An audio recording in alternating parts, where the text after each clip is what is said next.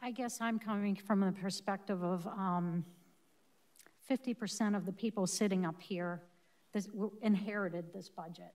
You know, Dr. Townsell, Jana Post, and I. And just continually adding money is not sustainable. We have got to do something. Just for clarification, Dr. Townsell does not vote on the budget that goes to the county commissioners. The budget that goes to the county commissioners belongs to the Board of Education, the 5 elected members, just to clarify your comment. Right, but we need to make sure that that money is efficiently being spent. And you know what, to piggyback a little bit off of what you're saying, and I don't disagree with either of your comments. I think it would be a very large undertaking.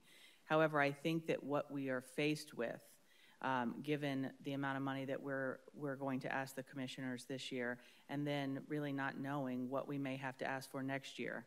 And it has been a task, to say the least, in looking through this budget, because it is very, very large, and we're talking about a lot of money.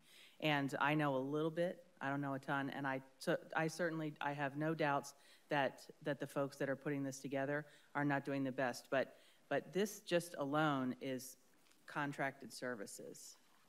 So in looking, I'm one person, and I don't even have, you know, the eye. It would be probably a firm and a consulting, like you mentioned, but I think it would be in our best interest to really know and understand if all of these things that we're spending our money on, consulting services, and some might be very needed, some, you know what, we should trim the fat, so to speak, like was done with my name. Thank you so much. But I think that it's important to consider that. So thank you for bringing it up. There is a motion and a second on the floor. Any further discussion? All those in favor?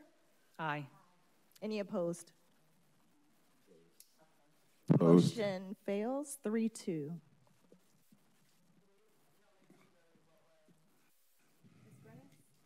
Ms. Grennis and Ms. Post were in favor.